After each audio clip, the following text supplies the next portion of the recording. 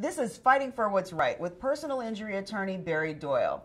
Barry, I imagine statistically the number of major car accidents where people are seriously hurt or killed is relatively small, but they certainly get some attention. When your firm is involved in a case like that, how do you approach things differently? Well, those are the kinds of cases that call for a more aggressive investigation with a special emphasis on identifying all the possible sources of insurance or other compensation that are available. If you don't identify additional sources of insurance or other compensation, you can wind up with a client who's stuck with an enormous mound of medical bills that they'll never be able to pay.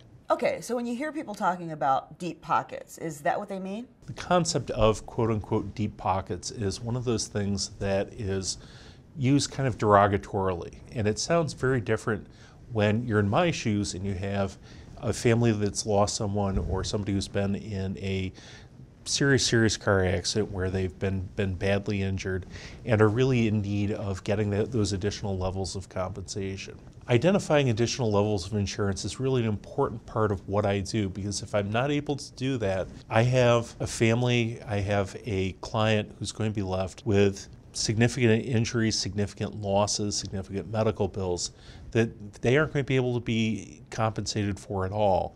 And the concept of deep pockets sounds very different when those people are sitting in my office. Thanks, Barry.